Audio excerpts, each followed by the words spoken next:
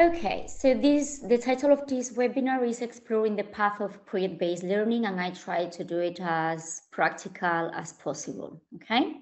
So these are the contents that we are going to take a look. The first one will be the definition for project-based learning. Also, we will see a comparison between projects in general and, of course, project-based learning. We are going to see some benefits of our students, some special elements that we need for a project or to create a project. And we will see also a couple of sample projects. And yeah, we will see to finish the assessment, how to assess this type of methods, this type of methodology. So we are going to start with the definition of project-based learning. Project-based learning is a form of learning by doing. So in general guidelines, we can say that it is a hands-on approach. It is an approach that encourages both students and teachers to go deeply into a subject. So it means that instead of memorizing, students will design projects and will test them like real scientists. This methodology follows like the scientific process, we can say. So let's continue. We can say, in other words, that instead of learning science, our students will design different experiments and they will test them like real scientists. Or in other words, our students, instead of learning or memorizing math, or instead of memorizing formulas, they will use mathematical thinking to solve problems. So I would like to ask you a question, and that is if you have ever done a project in your classroom. So if you can answer in the chat.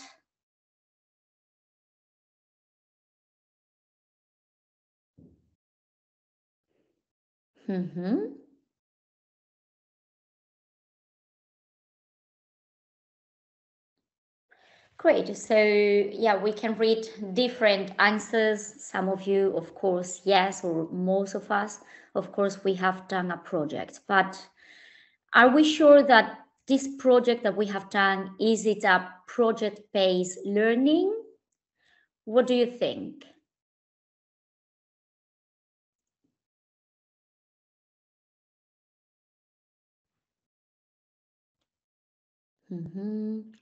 Of course, now we will go deeply in the definition of project-based learning and we will see more examples. So we will be able to say either to confirm or to deny if our projects were project-based learning, okay? So let's continue. As I said at the beginning, we are going to see the differences between projects as we are used to and project-based learning. So the first thing we have to keep in mind is that projects, it's something that we add to a unit. So it means that it is supplemental to the unit that we are learning or that we are explaining in our classroom. However, project-based learning is the unit. So it means that the whole project that we or our students are going to create is the whole unit with all the contents that it has inside. Another thing is that in the project, the tasks are based on the teacher's directions. So it is when we're the same than when we are explaining a mathematical problem, for example, we tell our students all the steps that they have to follow. So the only thing that they have to do is to change the numbers and they will continue with the process. However, in project-based learning, it's something more open. So we don't always have to find a solution for something. Why? Because the task or the project can be open-ended. So it means that any type of solution will be suitable for our project. We continue. In projects, usually they are done independently. What does it mean? Well, it means that the students work on their own. So we just tell them, as teachers, we tell them what they have to do. So, okay, students, you have to do a project on I don't know, for example, an important character, and you have to include this, and this, and they do it on their own. However, during the project-based learning, it's totally different because the teacher becomes a guide. We become trainer. So we have to help them to achieve their final product, the result of this project-based learning that they are going to do. And this guidance is done during the school time. Why? Because the project usually is developed in the school, inside the classroom. According to the project, the last point, usually they are not authentic to the real world, which makes that our students sometimes decrease their motivation or their interest in the subject. However, in project-based learning, it should be authentic to the real world, okay? It should be something that exists. Okay, don't worry if you have questions, because at the end, we will have time to answer all your questions, okay? So let's continue. We are going to see now some of the benefits that our students can get working with this approach, with this methodology. One of them is that they will be working together. Working together is such a great method to implement in our classroom. Why? Because we will have, better said, different students working together, which means that these students will get to know each other. And as a result, we will decrease the number of bullying in our classrooms or in our schools, in case that we have them. Also, it will help our students to get to know each other much better. And also, it's a real life activity, we can say, because it will prepare students to interact in the real life, in the real world, as we live in a society. Also, it will let our students to interact between them. You know that sometimes in the classroom we have students with different profiles.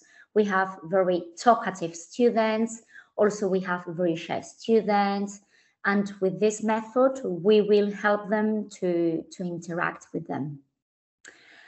Also, we will work in the 4 skills, of course, and they are reading, writing, speaking, and listening. It doesn't matter if we do this project-based learning in our mother tongue, like for example in Spanish, in Italian, in Dutch, it doesn't matter, or if we do it in a foreign language. We will be working on these 4 skills, so it will be helpful also for other subjects. And of course, it will be engaging for them in completing something specific. Why? Because during the project, they will have to achieve different steps. So this is like going up in a stairs. So they will go step by step, and they will be happy with themselves, and they will feel proud of themselves, because the task that they will do probably individually, it will also help a lot to the group to coming with a final project. Now we are going to see some essential project design elements that we need in order to create a project-based learning, okay? We will start with the first one, which is on the top of the circle, and it is challenging problem or question.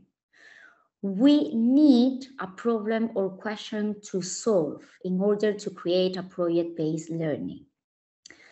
Why it's as challenging? Because it shouldn't be very difficult for students, because if it is difficult for them, probably they will lose their motivation if they don't achieve their challenges, their task. So that's why it should be challenging for them. Okay, we are the people who best know our students, so we know what is difficult for them and what is challenging for them. Yeah, we continue. Yeah, so it should be also sustained inquiry. Why? Because challenging problems or questions are used to launch an inquiry designed to solve the problem or answer the question. Inquiry means to ask questions, okay? And projects, of course, begins by students asking questions. Like, for example, what do we know? What do we need to know? What do we have to do to solve the problem or to answer the driving question, and so on. According to authenticity, it should be authentic materials, okay? Because again, it enhances or it increases students' engagement. And in projects, also increases motivation. So we have to make learning experiences as real as possible. And of course, also because schools should prepare our students for real life. So that's why it should be as real as possible. Then we should also take into consideration student choice or student's voice. Why? Because it is something that it should be done by students. So we as teachers become guides, okay? We become trainers, and they are the main character in the teaching learning process. So students must be able also to exercise judgment, and they should be able to make decisions. That's why it's important to take also this student's voice or choices into consideration. Otherwise, if we don't take student choices, it becomes an exercise, a regular exercise as we do in the classroom with a set of directions to follow. Now, the next one is reflection. And as Dewey wrote in 1938, we don't learn from experience. We learn from reflecting on experience. So sometimes in this step, we can provide our students with some checklists or with some rubrics with questions like, are we answering the driving question, or are we solving the challenging problem at the beginning in order to continue with the other steps? Then the next one is revision and feedback. How do we do it? Well, here is where teachers take step, okay? So we should provide our students all the time in all the tasks with formative evaluation. How is it formative evaluation? Well, it can be a checklist as the one that they can use in the reflection, but with different questions, okay? Why? Because in this revision and feedback, we should include the things that we want our students to learn, okay? Or we can also do it just providing feedback to our students, okay? Talking to them group by group and giving them some advices or some steps that they should follow, okay? And with this, they will be getting ready for the final step, which is to publish the real product, okay, or the real solution. So just to sum up, I have to remind you that this is like a circle. So we should go step by step because one step will lead us to the other step. And remember that the main objective in project-based learning is to have a real product or to have a real solution for a challenging problem or question. Okay, now we will see each of them a bit more deeper, okay? According to challenging problem or question, it gives learning a purpose. We are not just learning or memorizing content. We are giving a purpose to what we want to learn, okay? So, for example, in general guidelines, imagine that we are studying science and the topic that we are going to see is about animals, okay? So inside of this big topic, animals, our students will decide what they want to learn about animals. One of them will say that they want to learn about mammals. The others will say that they want to learn about the breathing of the fish. So we will have different questions. And from these questions, the students will answer the questions, and this is how the theory and the content comes up in project-based learning. In sustained inquiry, questions are used to solve problems. So here is where they have a set of questions that they have to answer in order to get the final answer to the big question. Authenticity, again, because it increases motivation. Students' choices, because students should be able or must be able to make decisions on their own, because it is our students' project. And reflection. We learn from reflecting on experience. Are we answering properly the questions? Are we missing something? Do we know how we have to answer the question? Do we know the theory points? Do we have to ask the teacher? Do we have to look on the internet for information? Okay. Revision and feedback, formative evaluation. Remember, we are the guides, we are the trainers. So we have to give feedback to our students constantly. So like this, they know that they are doing it properly, and also they know that they are in the correct path. And public and real product, a real solution for a real problem. Personally speaking, and based on my experience, I would say that these two things are the most important things: revision and feedback, and public and real product, because they get very, very motivated when they see that they are giving a real solution to a real project, to a real problem that we have. Now we are going to take a look on a couple of sample projects, as I said at the beginning, okay? This one is based on a real project. It's more focused not only on vocabulary, but also on second languages, okay? In fact, I did this project-based learning with my pupils, with my students. So the unit contents were food and celebrations, okay? And my students started doing some questions, okay? Of course, the questions always related to the content or to the unit that we are going to see.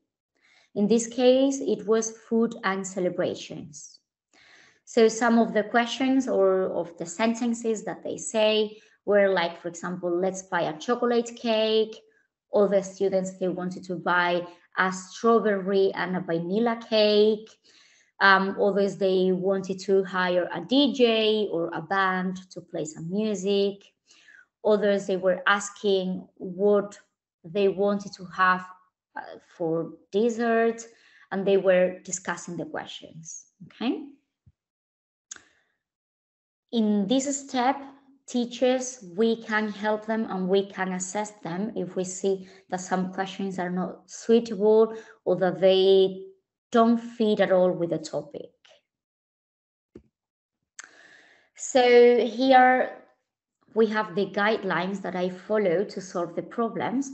So they should use vocabulary related to celebrations and food.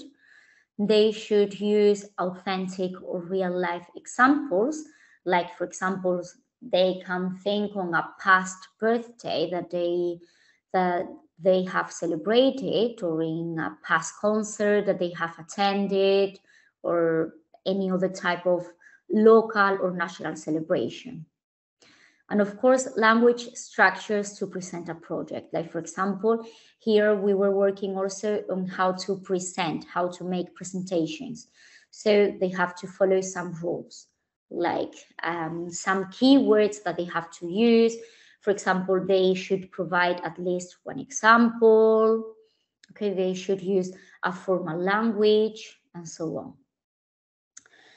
And these guidelines, I made them into questions. So here we can say we are in the step number 2, inquiry questions, okay, or sustained inquiry. So these questions were, are we using vocabulary related to celebrations and food? Are we using authentic examples? Are we using language structures to present a project? These questions are very useful for them because it will help them to continue or to follow the steps in order to solve the project. And also because answering this question, they will feel comfortable. Okay, I always try to provide them with these questions, with these follow-up questions, so that they feel comfortable with their checklist when they put the tick in the boxes. Okay. And also because with these questions, we provide them some feedback, okay, on how they are doing it. And yep, let's continue. So here we have, well, between the last slide and this one, we have to take into consideration that the students, they gather in the group, they discuss, they already plan the project and so on, okay? So that was my criteria, we could say, okay? Here we could check if they included multiple opportunities to use subject-specific language. We also could check that they have integrated the 4 skills: reading, writing, listening, and speaking. And we can see if they include opportunities for authentic language use. Okay. And we can see that they match it, okay, in this case, in the example. Now we are going to take a look on another example. Here we mix different subjects, okay? We mix English and also math. Of course, we have to adapt the project to our context, to our classroom, and depending on the level, it can be more difficult or easier. The unit contents were measures and calculations, and they were asking questions. We gave them also some magazines from different English supermarkets. So like this, they could see the prices, the vocabulary, the measures in kilos, in liters, and so on. And again, they started doing some questions, okay? How much does it cost per kilo? If it is an amount, here in this case, 3.78 euros, do I have enough with 5 euros? Okay, other more real situations, like for example, the price of the meat per kilos, but the specific amount of kilos that they needed, and to calculate the total. And again, here we have the guidelines to solve the question, taking into account that they have used authentic or real life use of listening or speaking skills, that they have done subject-verb inversion to ask questions, they have used modal verbs to discuss possibilities, they have used comparative adjectives, they have used mathematical reasoning to work out best unit price for each item on the party planning list, and so on, okay? And again, we change this into questions for them, for the second step. Are we using authentic use of listening and speaking? Are we doing subject-verb inversion to ask? Are we using modal verbs to discuss possibilities? Are we using comparative adjectives? Are we using mathematical reasoning to work? And we can't forget that we have to work always in the zone of development, okay?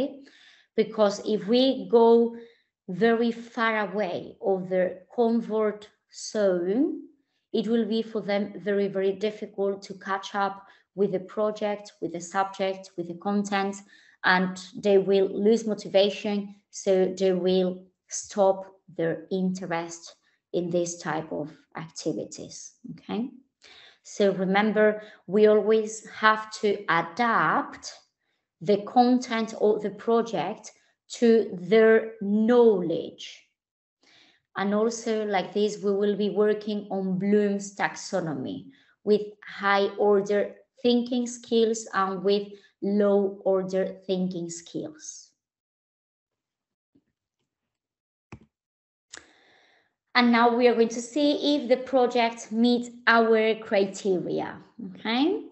So did it include multiple opportunities to use subject-specific language?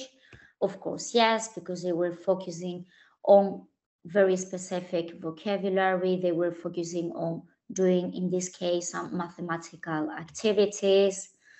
Did they integrate the 4 skills? Well, they had to read it in the magazine that we provide them. They had to write it for the final project, for the final result. Listening, because sometimes they can ask to expert or they listen to the teacher when we provide them the feedback, okay? And speaking. Why? Because they have to interact between them. So again, we achieve it. And did it include opportunities for authentic language use and or negotiation of meaning? Of course, yes. Why? Because they were using real language use. They were using real life situation. Because, for example, in the first case, when they had to organize a party, they had to think about real life elements that they wanted to include to develop or to carry out the party, okay? And in the second project, again, the same. Why? Because they had a magazine from a British supermarket in which they had to read the content. So, yes, they achieved it. And last but not least, in this case, they had a clear and purposeful STEAM objective because this activity, as I said at the beginning, it was involved or it was related to math, okay? So somehow some STEAM element, STEAM lays for science, technology, engineering, arts, and math, okay? So some of these STEAM activities were included in the final project. Yep. So when coming to the end of a project-based learning, we have a very big variety of things that we can create. Well, our students can create. This type of real projects or real solutions are presentations, written products, media and technology, and constructed products. Of course, it depends on the teachers and also on the students which type of product they or we want them to create. In the case of presentations, for example, they can be a digital presentation that they can create. Later, I will show you some examples of digital presentations, okay? Or they can do it in paper-based in case that we don't have digital elements in the classroom or that our students don't have digital elements in their class, in their houses. So they can take also a big cardboard or a white paper and they can prepare the presentation in this paper. In order to help them, we can provide them with other things like, for example, newspapers or magazines. So if they want to cut some pictures or some text, they can use it for the presentations. They can also create some written products. For example, project can be, or the real product for our project-based learning can be to write a letter, to a famous person or to the king or the queen of our country or to the president of our government and so on. In the case that we are offering or that our students are offering different activities, they can create also a brochure, okay? So like this, we will be able to see all their different activities on the same page, or they can also write an analysis. This one, I would say that it is for older students, let's say secondary or high school students and even university students, okay? Or even if we have a blog in our classroom or in our school, they also can write a blog for the school website or for our own private website. Related to media and technology projects, as you know, nowadays we are all surrounded by ICT, so they can also create podcasts. Podcasts are like radio programs. They are audios, but short audios, okay? So they can create it. They can create also a collage with different pictures. So if they have built something in their houses, so they can take pictures to the different steps that they have followed, and then they can create the poster. Again, they can do it digital or paper-based. They can also create a video, so they can record themselves meanwhile they are explaining their project, or even they can record something that meanwhile they are doing it. Also, they can create a digital story or a comic if, for example, we are language teachers and we want them to focus more on written products also, but with the use of technology or media, okay? There are a lot of websites to create these ICT-based resources. And also we can, or they can create products, okay? They can build products. For example, real products. This one I would say is more suitable for technology teachers. There are a lot of kits, a lot of technological or ICT kits that we can get.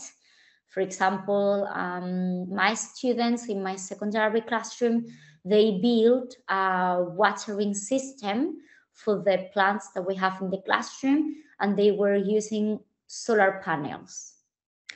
So this one is a real product, okay? Or on the other hand, they can create a small scale model, or they can prepare a museum exhibition in the school or in the classroom itself or in the library of the classroom. Okay. And here I offer you some examples, okay? This website, for example, is called Canva, C-A-N-V-A. Okay, you can read the name also on the top of your screen. And with this website, you can create many different things. You can create, for example, the letter, you can create a blog template, website template, even templates for social media that you know that nowadays they are very famous with our students. Like, for example, you can create a Facebook template or Instagram template. So like this, it can be even more engaging for our students. You can create a mind map, okay, whatever you want to. You have a lot of templates available for you, and you can edit absolutely everything in this website. Yep, here they offer you all the, like if you want to create a comic or a story. So again, you can modify the colors or the characters, the text, of course, the title as well. Okay, so like this, they make them very suitable for themselves. And last but not least, it is the assessing and the feedback when we are doing an activity with our students. Something that is very helpful is called SBAT, as you can read between the brackets, and it lays for students will be able to. Here we recommend you to use both of them, action and or language. Of course, it will depend on your subject, okay? It depends on the subject that we are teaching, and also it depends on the level of the students that we are teaching. So if we include the action, it will be easier for us when we are assessing them or when we are giving their feedback, okay? This is almost the last step, okay? In the circle that I show you in the middle of the webinar. This is the previous step going to the presentation of the public product or public result, okay? Assessing and feedback. And again, it's very, very important to provide them feedback because like this is like a trial, this is like a test for our students to check that their project will work. So in this step is where they will think if it is suitable for the big question, the result that they will get, or if it isn't. If it isn't, they will have to go back to the previous step, to the sustained inquiry, in order to reformulate the questions, okay? Or to try to answer in a different way the questions that they were asked at the beginning. And following this, what the students will be able to do is how we will check that they have understood the process and that they have achieved the solution to the big question at the beginning.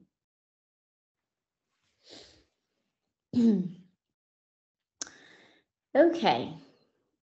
Of course, the final evaluation that we will provide to our students, it depends on our curriculum, on the elements and the contents that we have included in our curriculum, okay? Each country has a different curriculum. Okay, so that's it. Thank you very much for your attention. Now we are going to solve your questions. So I will stop sharing.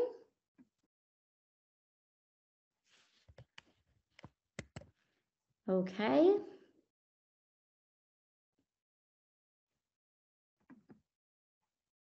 Thank you very much, Anna. So please, if you have any questions, feel free to post them in the chat. And Anna will gladly reply to them.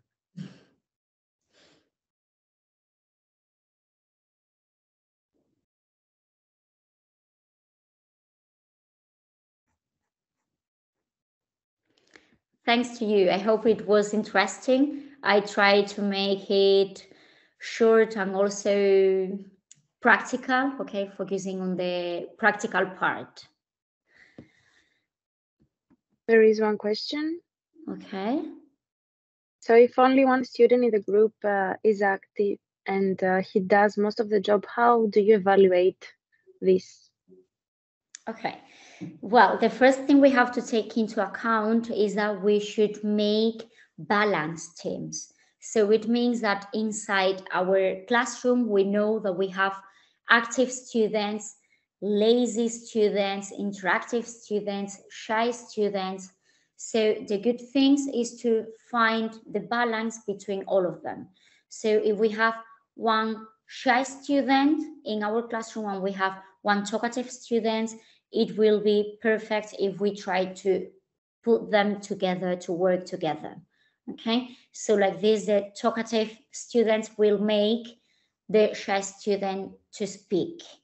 So we have to try to do more or less the same here. Okay, so that's why it's very, very important that we assign roles to our students. They can design their own roles by themselves. So one of them can be the speaker, the other one can be the coordinator, the other one can be responsible to look for the information on the internet or asking other people or whatever. So like this, all the work is divided into all the members that we have inside the same team.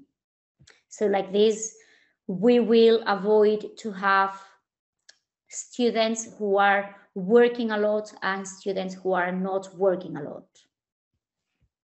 Indeed, this is a very useful advice.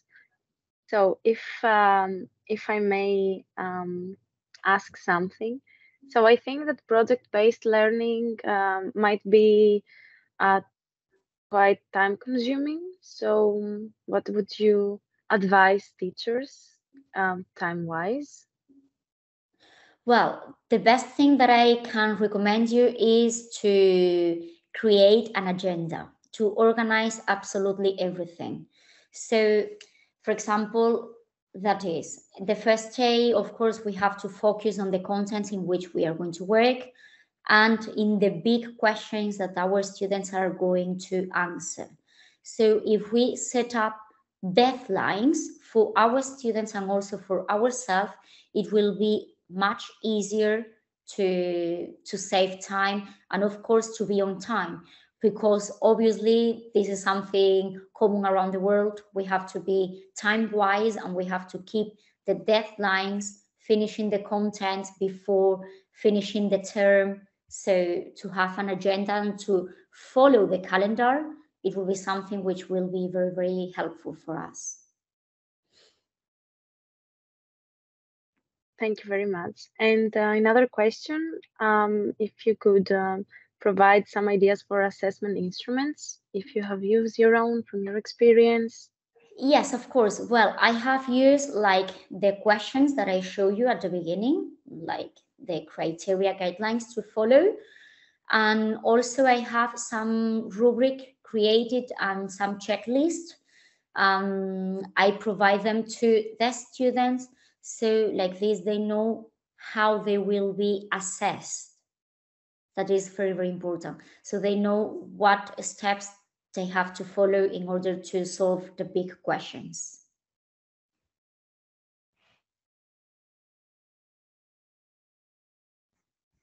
Okay, Anna, thank you very much.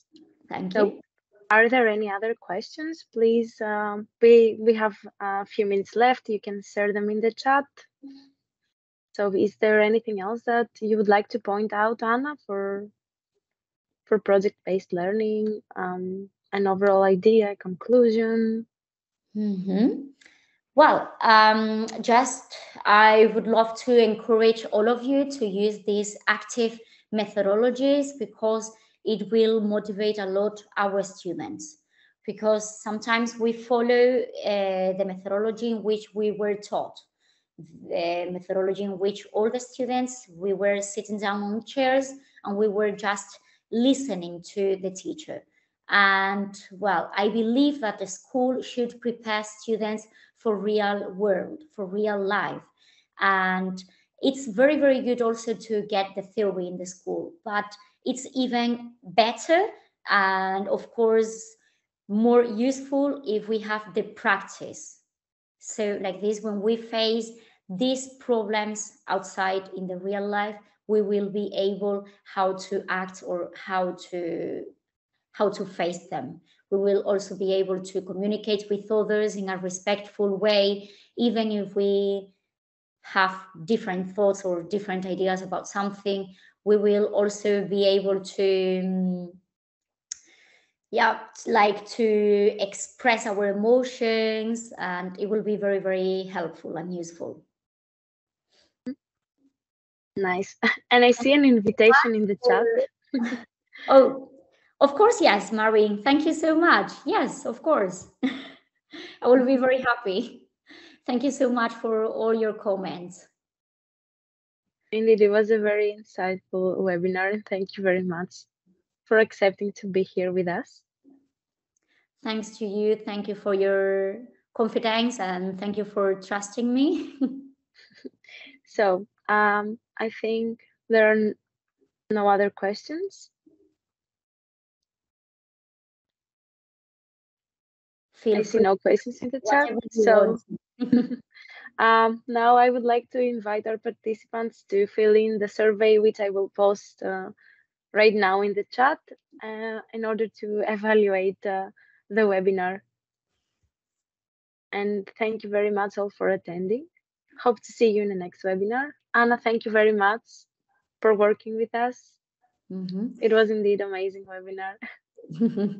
Thanks to you again one more time, and I wish you, all of you, to have a good day. Great. See you in the next webinar, everyone, and thank you for attending it. Thank you. Bye-bye.